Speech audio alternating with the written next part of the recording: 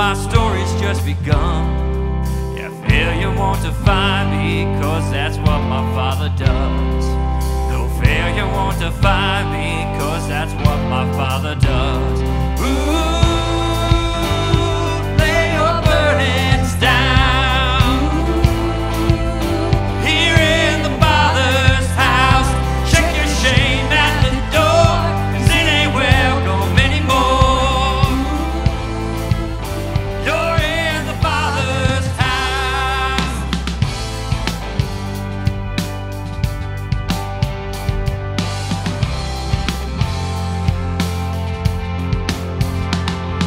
Arrival's not the end game, the journey's where you are.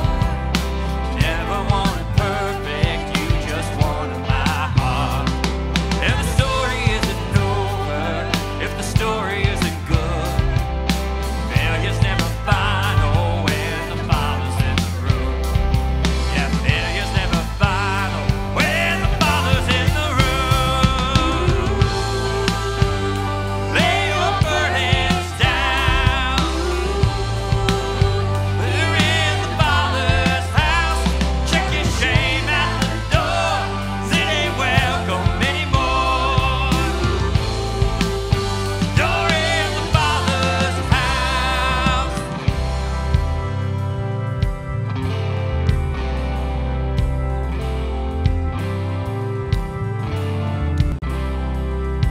Prodigals come home, the helpless find hope. Love is on the move when the Father's in the room. Prison doors fling wide, the dead come to life. Love is on the move when the Father's in the room. Miracles take place, written by faith. Love's breaking through when the Father's in the room. Jericho walls are quaking, strongholds now are shaking. Love is breaking through when the Father's in the room. Just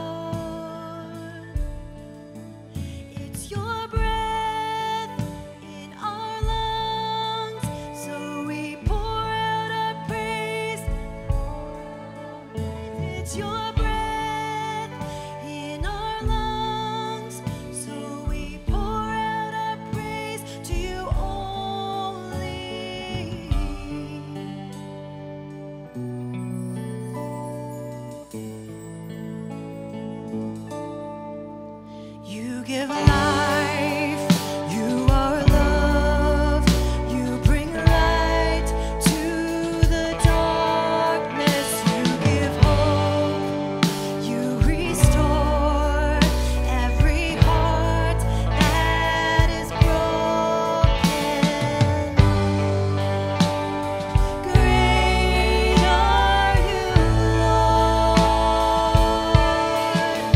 It's your breath in our lungs, so we pour out our praise, pour out our praise. It's your breath in our lungs, so we pour out our praise to you, Lord. It's your breath in our lungs, so we pour out our praise, pour out our praise. It's your breath in our lungs, so we pour out our praise to you only. It's you only, Lord. It's you only.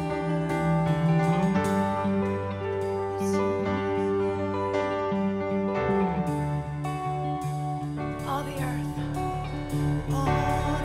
earth will shout your praise. Our hearts will cry. These bones will sing. Great are you, Lord. All the earth will shout your praise. Our hearts will cry. These bones will sing. Great are you, Lord. All together now. All the earth will shout your praise. Our hearts will cry. These bones will sing. Great are you, Lord. It's your breath in our lungs, so we pour out our praise. We pour out our praise. It's your breath in our lungs, so we pour out our praise to you. It's your breath in our lungs, so we pour out our praise. Pour out our praise. It's your breath in our lungs, so we pour out our praise to you only. Great are you, Lord. Sing that again. Great are you. One more time now. Great are you,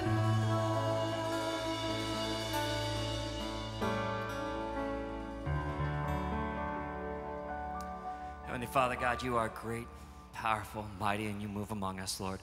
We invite you into this place as we enter into our time of communion, our time of quiet. God, come and be among us and move among us in a powerful way. We pray these things in Jesus' name. Amen. Please have a seat, and on your way down, grab the elements of communion and the cup holders in front of you.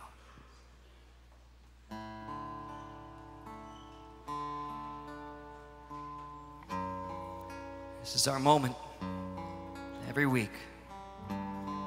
We just pause, take a breath, and think about the great and mighty love that our Father has for us. His mercy that's new.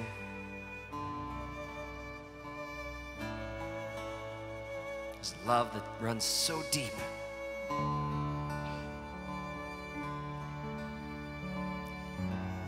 It really blows me away when I pause and think about it. How precious that gift is.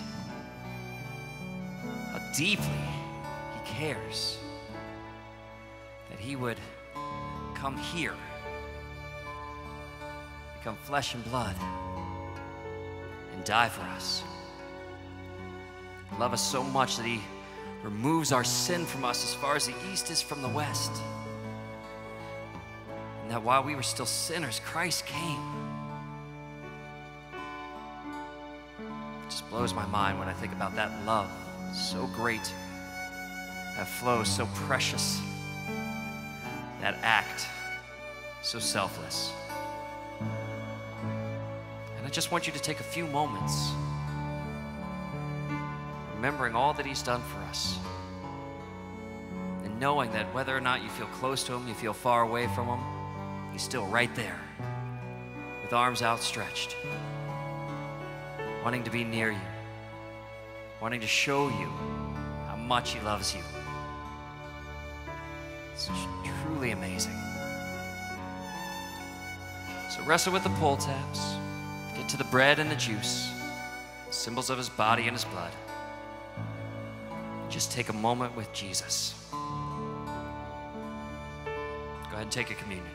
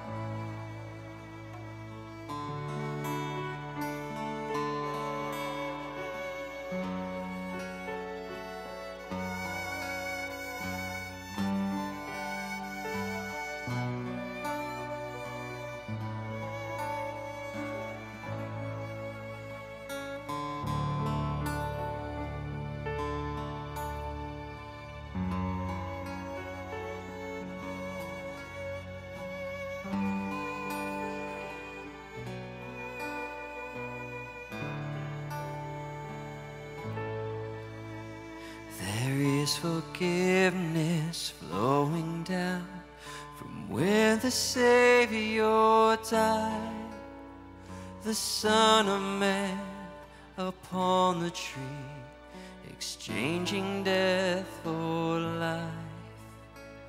See him there in innocence, the body and the blood. Behold the King, crucified, spotless Lamb of God. Oh, the precious love of Jesus, oh, the fount of grace divine, flowing as a mighty river, washing sinners in its tide. There will never be another in whose name we are redeemed. Oh, the precious love of Jesus pouring out for you and me. Sin and death crushed underneath the weight of nail-pierced hands. He plundered hell and tore the veil as creation held its breath. Then on the morning of the third, the sun began to rise up from the grave, victorious. Hallelujah, he's alive. Oh, the precious love of Jesus, oh, the fount of grace divine, flowing as a mighty river, washing sinners in its tide. There will never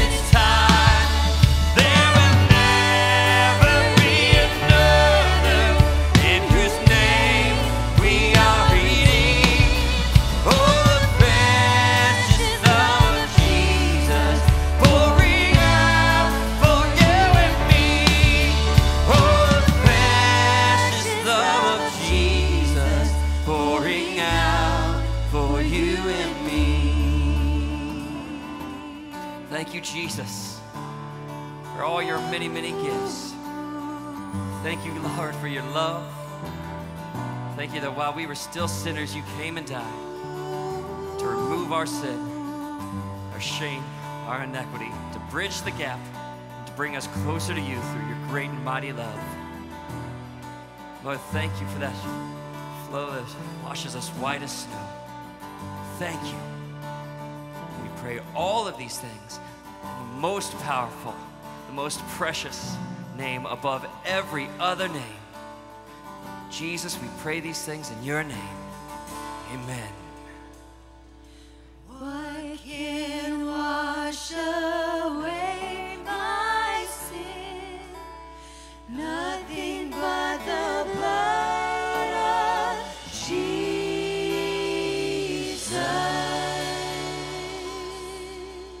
Amen.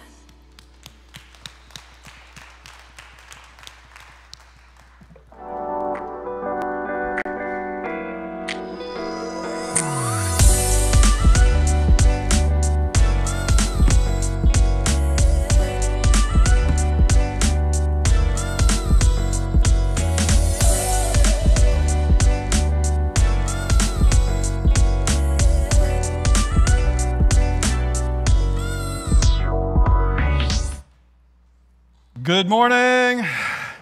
Hey, here in our Loveland campus, out at Fayetteville, online, around the country, and listen to this.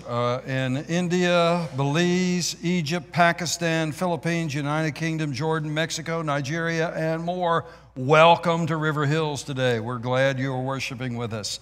Hey, there are blessings to be had when God's people to get together. Isn't that true?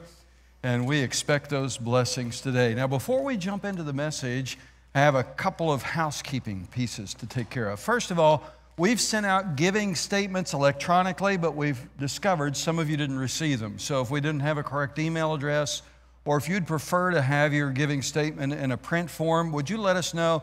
You can give them a note at guest services, or you can email tracy@riverhillscc.com, and we'll see that you get your giving statement. We usually provide these digitally. If you want another form, that's fine. Just let us know. And I want to give you a brief update. Our Israel experience coming up in November. We have 32 spots guaranteed for the lowest price. 20 of them have been taken. So if you want to jump in, now is a good time. We welcome you. It'll be a great trip, and you can find out more on our website with a link to the trip. So thank you for being here today. Today we begin a new series of teachings called Relation Slips. Did it ever occur to you that life is relationships? And sometimes in our relational life we slip up, or am I the only one that's ever done that? We make mistakes that make relationships, rather than being healthy, they become something less than healthy, and we suffer as a consequence. In fact, to help you get into the spirit of this, I'm going to take a little risk here today, and I'm going to ask you a question. It's not just a rhetorical question. I actually want you to turn to somebody near you and have the guts enough to just share 2 or 3 top-of-mind adjectives. What adjectives best describe your family, okay? There'll be all kinds of adjectives, so there's no right or wrong answer. Just what's the first thing that comes to mind? Go, 10 seconds, go. Talk to one another.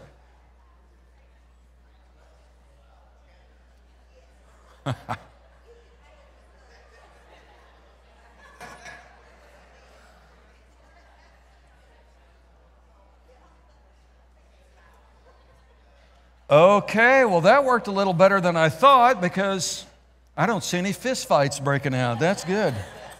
I mean, what adjectives describe your family? There could be all kinds of adjectives. I hope your adjectives are things like happy and healthy and thriving. I hope that describes your family. You might say my family's a traditional family, or my family's a blended family, or I'm part of a single family household. Maybe you think, well, my family, if you're really gutsy, you say my family's dysfunctional, right? I mean, there might be 1 or 2 of those represented in a group this size. I mean, maybe we all come from dysfunctional families, I think, but there you go. I mean, what adjective describes your family? I know this, no matter what adjective you use to describe where you are relationally in your family life, we all want better relationships. Isn't that true? And better relationships matter, but I'm also convinced that our relational life, our family life, has never been more under assault and attack than it is right now. Remember after 9/11, Homeland Security came out with this chart that, what's the threat level, I've never seen it be anything but elevated, that yellow slice in the middle. I've never seen it be blue or green. I'm not saying it hasn't been, I just don't remember. But that's the threat of a terrorist attack in our nation. But let me tell you something. I think for every relational life, for every family, I think pretty much we live in that threatened category. There are lots of things that come to attack our relationships, things that come to put our families at risk. And in this series, we want to look at how we can reduce the threat level, how we can gain some skills, how we can recover from inevitable relation slips, because we're all going to mess up from time to time. In fact, I think there are mistakes that we make that harm our relational life. Things like not communicating well. Anybody ever struggle to communicate clearly? Things like not actually living out an authentic faith life in our home and our day-to-day life. Things like, we all have expectations in one another. And what do we do when those expectations aren't met? How do we deal with the disappointment that inevitably comes from relationships? Things like the busyness of this world and the pressure society constantly places on us to conform to maybe the kinds of practices that really shouldn't have any part of our lives as followers of Jesus. In fact, this matters so much. If you don't believe me, how about listening to Dr. Mark Schultz? For years, he was on the staff of the Harvard Medical School. Pretty sharp guy. Now he's still at Harvard, but he's leading a longitudinal study about relationships, about family life, about individual happiness that's been going on for 84 years. It's the longest study of its kind ever. They've been tracking people now into the third generation, tracking what kinds of choices people make, what contributes to personal happiness. In fact, he's written a book about it called The Good Life with another physician friend, and just revealing some of the things they've discovered. Now, what makes for happiness, do you think, in life? Everybody wants to be happy. Is it a successful career? Is it a good income? Now, those things obviously help in any circumstance, but that's not the real key to happiness. It's not socioeconomic level. It's not education. It's none of those things. In fact, after 84 years of research, one thing is obvious. Mark Schultz says it like this: relationships are the key to a healthy human thriving. If you want to thrive, if you want to be happy, nothing matters more than your relational life. I mean, that's how important this is. Now, it took them 84 years to figure out what I figured out by reading the Bible in 1 minute. Where Jesus said, love one another. Where Jesus said, what does it matter if you gain the whole world and lose your own soul? But I think we need to understand today just how important our relational life is. If you want to be healthy, if you want to be happy, paying attention to your relationships, nothing matters more. So today I want to talk to you about what I think is a big threat to our relational well-being, and that's how we communicate. In fact, if you don't communicate well, that puts your family at risk. That puts any relationship at risk, but I think especially our family. In fact, I'm convinced that in our relational life, nothing is a bigger challenge than how we communicate with one another. That communication really, really matters, and that we ought to work hard at being better communicators. In fact, this is so important that the wisest man who ever lived, you remember him, Solomon, son of David? He said this in the Proverbs. He said, reliable communication permits what? Progress. When we communicate well, things get better, not worse. When we don't communicate well, the opposite is likely to happen. But communication is not easy. In fact, I wish I could tell you today, I'm going to give you some biblical principles, and here are 3 easy principles that will guarantee great communication in your relational life. I can't do that. Now, what I can give you is 3 biblical principles that are really sometimes hard and challenging to live out. But if you live them out, if you work at them, I promise you your relational life, your relational health will strengthen. Your relational health will grow. But I don't want you to think this is easy, because I don't think anything we do is harder than communicating. In fact, I think good family communication, good relational communication is always a hard work challenge. So today I want to lay before you 3 biblical principles, 3 hard work challenges. And if you'll go to work on these things, I think you'll find that relation slips, the inevitable mess-ups that we make, can be overcome. We can recover from those and be healthier moving forward. The first challenge is this. I want to encourage you to work hard to listen and to understand. Work hard to listen and to understand. Now, the goal of all listening is understanding, but it's hard to listen. I think it's even harder to understand another person. But this matters so much that Peter had this to say to husbands. So men, this is from God to you. This is from God to me. This is for men. If you are married, husbands, live with your wives in an understanding way. And I know some of you are instantly thinking, that's impossible. You don't know my wife. I mean, I get it. Understanding is hard work for any of us, but it's the challenge God lays before us to work hard to understand one another. And where does it begin? Where does understanding begin? There is no understanding without what? First, hearing, without listening to another person.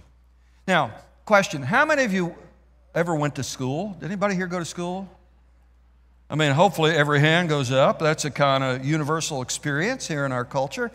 And, 12 years, kind of mandatory education. Most of us have probably gone beyond that. And in school, I'll be honest, there were modes of communication we had to study. So starting in the first grade, I had training about writing. First, how to form the letters, make sentences. Started in the first grade. Every year, I had to write. In fact, it didn't end after 12 years.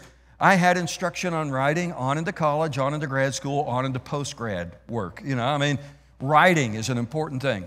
Usually there's 12 years of formal training. Do you know how much time we spend communicating, writing? 9%. Not very much, but lots of formal education. How about reading?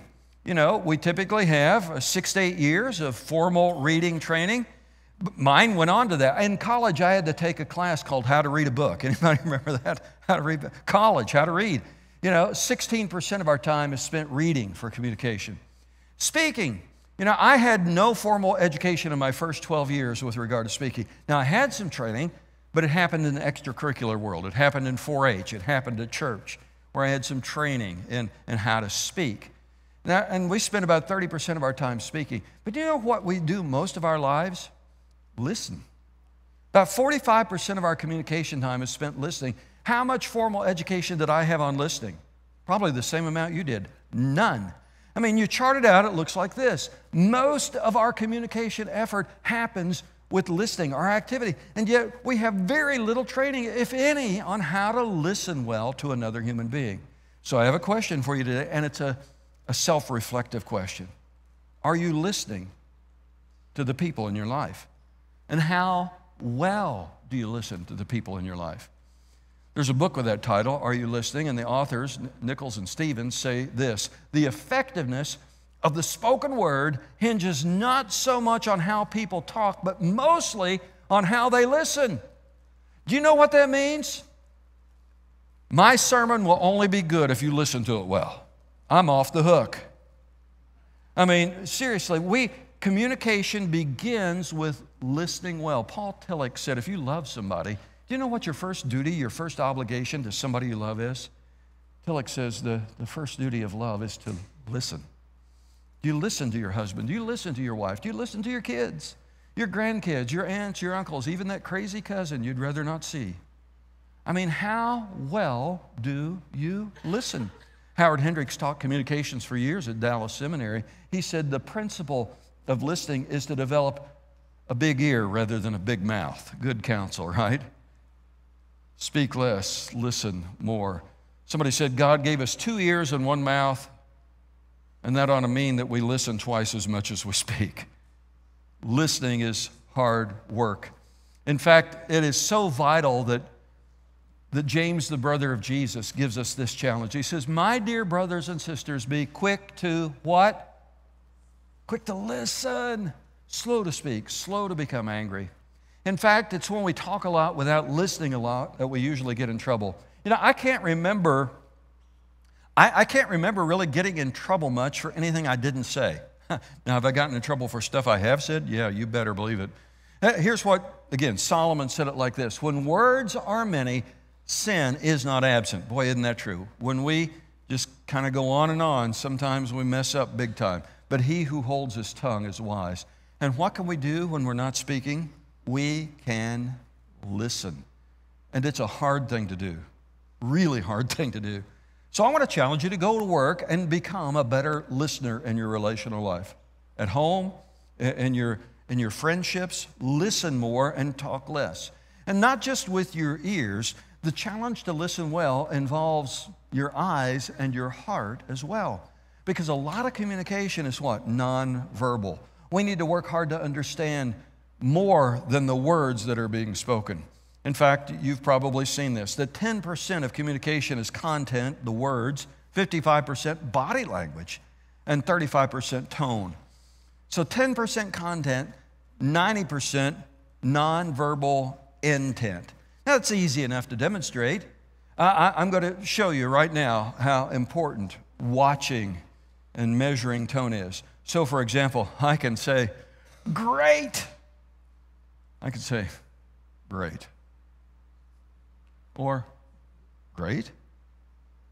Now, I've said the exact same word 3 times, but 3 very different messages.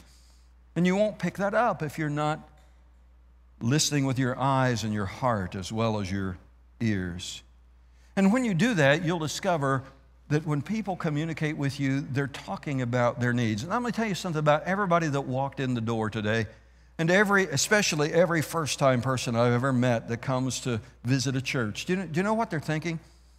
Will anybody care for me here? Can I connect here? Will someone be a friend to me here? Will somebody listen to me and know me here? And the same's true in your family. Every person in your family needs to be recognized and heard, to be valued, to be truly appreciated and loved and respected. Yes, to be understood. And do you know what we all need? We all need a safe place to share our needs, our burdens, our heartaches, and ask for help. In relationships that are healthy, we bear one another's burdens. We are willing to listen and hear the cry of hearts that are hurting, and then do what we can, if it's nothing more than to be there to make a difference. Every family needs good listening skills. So here's one of the things I've learned to make sure I'm listening well and understanding. You need to learn to hear, understand, and then restate what is said and felt. Now, let me give you an example for this. Sometimes Teresa will say to me, Jeff, take out the garbage. And I will say back to her, Teresa, I heard you say, Jeff, take out the garbage. Did I get that right? Yeah, you're pretty sharp, Jeff. Okay, Teresa, what I didn't hear is, Jeff, take out the garbage. Does that mean now, or is that a time of my choosing? Yeah, and I have to work hard to figure that out, you know. But the way I get there is by asking, did I get that right? Do you want me to take the garbage out now? No, you can do it anytime you want. Oh, okay, thank you. Pressure's off. I mean, it's really important to listen and to restate what you're hearing, and then to ask the clarifying question, did I get that right? And then you'll get affirmation, or you'll go to work again. I mean, it's so important to develop some of these skills, and they are skills. They're learned behaviors that help us cultivate our family life, that help us cultivate our relational life. Because remember, Solomon said it. He said, reliable communication permits what? Progress. Things get better relationally when we work at communicating reliably, when we develop our communication skill sets. There's another hard work challenge we face. And that is, all of us make mistakes. We have relation slips when it comes to our communication, and those slip-ups can be killers. So I think we need to work hard to eliminate the communication killers. Haven't you been in a conversation when suddenly something was said and instantly everything shuts down? I mean, it's like flipping a switch. The conversation, the communication is just over. It's done. It's dead. And usually, I think those conversation killers involve the word or the prefix dis. You know, have you heard somebody say, don't diss me, don't diss me, don't diss me. Now, when it comes to conversation killers, and we've all done them, I'm pretty sure of that, You know, we try to explain away poor communication. We try to explain it away. So I was just the way I was raised. That's how my mom and dad communicated. I mean, I was raised in a dysfunctional family. And maybe you're thinking that now. Boy, you've got some obstacles to overcome. My guess is that's true for all of us. But I want you to take inventory and look and see if you've been guilty of any of these conversation killers in your relational life, in your family, in your friendships. Things like disrespect, don't diss me, dishonor, disregard, you disgust me, dismissal, get out of here. I'm going to turtle, I'm going to disengage with you. Are you dissing people? Disrespect, what is that? Well, you disrespect somebody when you judge them, when you criticize them, when you belittle them and call them names, when you're constantly diagnosing them, trying to fix them, when you use sarcasm. I mean, that's disrespect. Those are communication killers. You dishonor someone if you're ordering them around and treating like you're better than they are, when you're threatening them or you're moralizing, you know, trying to tell them how to live their lives, when you're asking excessive questions, that demonstrates you don't trust, when you're constantly advising because you think they'll never get life right. I mean, all those, maybe not intended to be, but those are dishonoring conversation killers. Disregard, when you divert attention away from what somebody really wants to talk about. You know, I'm a man, I can do this with great skill. Teresa wants to talk about something, let's talk about this instead. I mean, that's disregard. By logicking the conversation to death, by reassuring behavior. I mean, disgust and dismissal and disengagement, turtling, running away. I mean, look at your own life. If you have been guilty of any of these behaviors, ask the Holy Spirit to help you root them out and to replace them with healthier communication habits. And you might say, okay, this is hard, Jeff, because this is how I was raised. It's our way. It's what I know. And believe me, I get it. I grew up in a culture in Kentucky where men did not communicate very well, where they didn't speak much and they didn't listen much. They hardly engaged at all. I had to overcome a lot of my heritage. Now listen, your past may be a great explanation for why you communicate the way you do. But listen, do you understand that an explanation is not an excuse? That we have no excuse for dissing people. And so the Holy Spirit today is challenging us to learn a new way, to ruthlessly recognize and eliminate the conversation killers that can wreak havoc in our relational life, that can destroy our family harmony and love. And there's one final challenge today that I'll put out there for communication, and that is, when it comes to communicating better, it's your turn, right? I mean, be proactive. We have to work hard to say, this is my issue. I have to work on this. I have to make time to both learn to be a better communicator and then actually invest in communicating with the people I care about. So cultivate an it's my move attitude in your life. I have to work at this. I have to do this. I have to engage. And I want to challenge you to make this a big priority because, listen, we live in a turbulent world where families and individuals, where relationships are under attack. This is one of my favorite pictures. It's about 30 years old. It's a guy standing in a lighthouse with a big wave coming, you know, and now this guy was interviewed about 10 years after this picture was taken, say, how'd you survive? How didn't you get washed out to sea with that crashing wave over the lighthouse? He said, when I saw the water coming, I jumped back inside and slammed the door shut. I mean, and that's what our relational life ought to be, a place where we can jump to safety, a place where we can slam the door shut so the storms of life don't destroy us and wash us away. Is that the truth about your relational life, your family life, your friendships? Remember, the key to a happy, thriving life is the quality of your relationships. Jesus said, love one another. And that won't happen without investment, without communication. Now, this has changed a little bit, and I'll tell you how, but Newsweek regularly does some survey about communication habits. And they revealed a few years ago that the average couple talks to one another alone 4 minutes a day. 4 minutes a day. And that same couple will spend 47 hours a week in front of screens. Now, that's how it's changed. It's not just TV, it's screens now. social media, it's streaming, it's all kinds of stuff. Now, can you really have the healthiest relationship possible if you're investing 30 minutes of conversation, communication in your marriage? 30 minutes with your kids, your parents.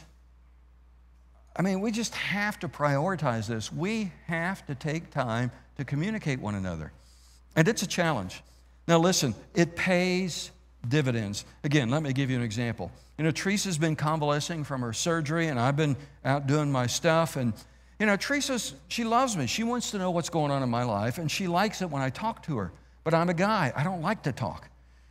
You know, recently, I had a day where I had to go talk I was making a presentation for a bunch of pastors, and then I was doing stuff in the office, and Teresa had gone to the doctor. And I know she likes to know what I'm doing. And so here's what I did. I came home, and without her even asking, I said, honey, come sit by me on the couch. I want to tell you what I've done today. And I told her everything I'd done. I even had a PowerPoint. Can you believe it? I mean, I went through the stuff I'd been doing and showed her everything I was doing. And I said, now you had to go to the doctor. Tell me about your day. And we spent 30 minutes on the couch just talking to one another and just reviewing, you know, what we'd done that day. And it was like I had to work at it. But you know how profitable that was? How that made her feel? How that feeling that she exhibited blessed me? I mean, it's worth it to invest in one another, with your family, with your friends. So I want to give you a challenge this week, okay? Let's make this real. What can you do? What can you do to increase communication chances in your family? How about just unplugging and having dinner together once a week? You know, just listen to one another. No phones, no screens, no TV. You're at the dinner table, and at the meal, whoever's in your family, if it's a husband and wife, it's the kids, whoever, just at least once a week, we're going to unplug and we're going to look at one another and we're going to converse. We're going to ask questions. We're going to listen. We're going to connect. I mean, that's a challenge. It really is. It's a challenge. You can do this with your friends. If you're not married, you say, hey, let's go out to lunch. Let's spend some time. I mean, you have to prioritize this. You have to invest in it. Oprah Winfrey is, the great social scientist that she is, got this one right. She said, okay, now, I know you're going to hear from people, we don't have time. We don't have time to do this. But if you don't have time for one night or at least 1 hour during the week where everybody can come together as a family, then family is not a priority. You just have to own that. You have to invest in the things that matter most. So that's 1 day a week. Could you up your game 1 day a week with your family, with a friend? Now, there is another challenge, and I'm going to go extreme here. If the average couple is speaking to one another 4 minutes a day, here's the 7-day challenge. You can start today on the way home. For the next 7 days, I'm going to talk to my husband, I'm going to talk to my wife, I'm going to talk to a kid, I'm going to talk to a friend, I'm going to talk to a parent. I'm going to talk and listen 10 minutes a day. I'm going to invest in communication every day. I mean, Yogi Berra said why this is so important. He said you can hear an awful lot just by listening. And that's true. But it takes time. It takes time. So the place to start is to value your relationships more. The place to start is not with the assumption that work is non-negotiable. It's to start with the assumption that family is non-negotiable. Isn't that true? Nobody at the end of the life says, oh, I wish I'd spent more time at the office. I wish I'd spent more time writing reports. I wish I'd spent more time working on the business. But a lot of people say, oh, man, I wish I'd spent more time with my kids. I wish we'd taken more trips, taken more walks in the evening. Elevate the importance of your relational life. Elevate the importance of family. This one mind shift will open the door to all kinds of creative possibilities for relational health, for overcoming some of the mistakes, the relation slips of the past, for reducing the threat level in your relational environment. I mean, here it is. Work hard, the Holy Spirit says, to speak to one another, to listen to one another, to understand one another. Relationships matter. And relation slips don't have to be fatal if you work to overcome them. Yesterday, I did a funeral for Teresa's great aunt, and the week before, on Saturday, I did a funeral for a 40-year-old man who suffered from ALS. Now, both these people had some things in common. Obviously, they both died, but you know what they had in common? The 40-year-old man had ALS, 12, 15 years. At the end of his life, he was totally dependent upon others for his care, for his movement, for his feeding, for everything. But he was asked in the last months of his life, "How are you?" He said, "I'm fine, I'm great in every way that matters." You see, he didn't let his bodily dysfunction determine his happiness level. He was thriving because he was surrounded by relational health. A wife and a son who loved him, friends who were investing in him, a caregiver who treated him like a beloved brother. He made everyone who visited him feel better because he invested in them. He didn't cry about his own situation. You know how healthy that is?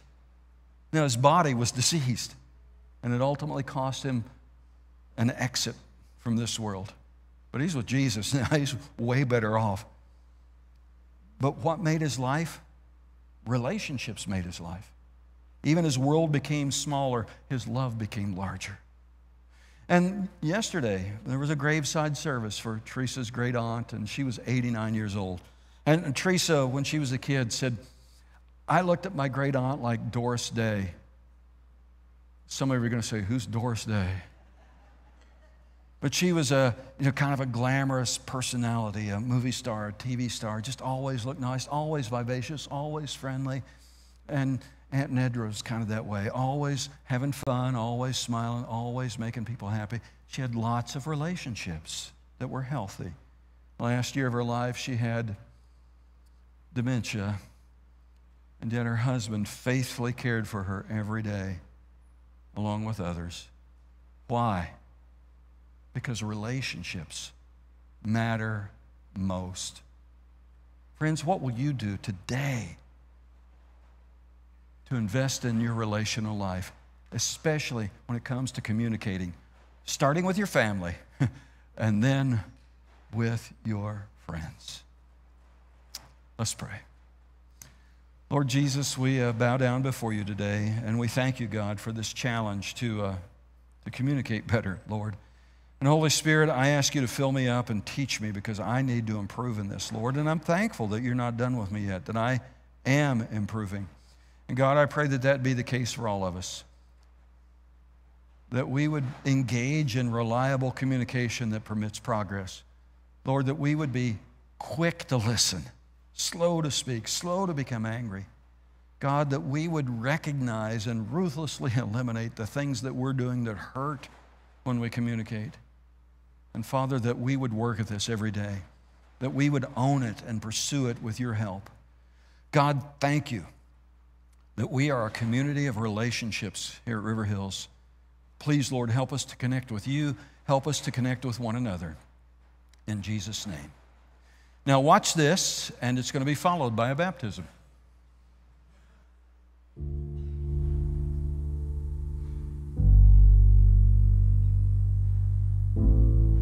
As a child, I was brought up in the church, probably through my teens and early 20s. I got away from God and kind of lived a little bit wild. I've had a rough life, and it's been a lot. There's a bit of depression and a little bit of darkness that you just feel inside. I've come to this church on Easter and on Christmases. I've been here now for 5 weeks in a row. Every time I've left here, I've felt the spirit and the joy that it brings. I just wanted my kids to have that. So the moment I decided that this would be a great change for my life and my family's life would be that first Sunday that I came with the music and the worship, all the prayer and the joy that it brought. You just feel it. It's something that's just awesome. Despite the weather, all the crazy snow and the condition of the roads, we all felt like $1 million leaving out of here. I think for a while now, I've had a calling that God's kind of spoke to me a magnetic compulsion pulling me towards religion, and particularly this church. It's just something that I felt that I've needed for a while. Moving forward, something that I've been wanting to do is bring more people in so that they can feel the joy and the Spirit of the Lord. That's what God wants me to do. If you're seeing this and you're on the fence and you think this might be something that you want to do, all I can say is watch the smile on my face when I come out of that water. That's going to be awesome. Our friend Andy has a beautiful story. And Andy, I want to ask you 2 questions in front of our church. Do you believe Jesus as your personal Lord and Savior? I do. And do you believe Jesus Christ died, buried, and resurrected? I do. Awesome. Church, can we get a round of applause for that? Amen. Cross your arms. It's an honor and privilege to baptize you in the name of the Father, and the Son, and the Holy Spirit. Buried with Christ, raised to new life. Woo! Let's go, church. That's what we're talking about. Amen. If you would like to be baptized today, we can make that happen. See one of our pastors in the lobby, see somebody at the Welcome Center. This church is about God and his people, and if you're feeling drawn to baptism today, don't leave here without doing something. Hey, my name is Erin Kahn. I am a volunteer here at River Hills Christian Church. One more time, I'd like to welcome you here today, especially if you're new here. We're delighted by your presence. We invite everybody to scan the QR code you're going to see pop up behind me. If you're new, you can let us know you were here. If you've been here for a long time, this is actually a new QR code, so this will take you to a different landing page. So we invite everybody, point your phone to that code right now and unlock lots of information about our church. Today, if you came prepared to give as an act of worship, there will be people stationed at the doors with offering bags. You can always give online or at our Welcome Center in the variety of ways you see behind me. One awesome thing about River Hills is that we are a praying church, and we are starting a new initiative. We want people committed to praying for our church every day of the week. So if you would like, pick a day out of the week, whatever day you want, and that will be your day that you just commit to praying for River Hills. There's a table in the lobby, and if you would like, we invite you to stop by, find out more about this prayer thing. But there's no limit to what we can do when we collectively ask God to bless our church, and so many good things are happening here. We want you covered in prayer, the whole community covered in prayer. So see that table in the lobby. Also, there's a table in the lobby if you're interested in just finding out more about what's going on here. We've got men's ministries and women's ministries and kids ministries, so check out more information before you leave here today. Tonight, if you are interested in becoming part of a small group, we have Group Link.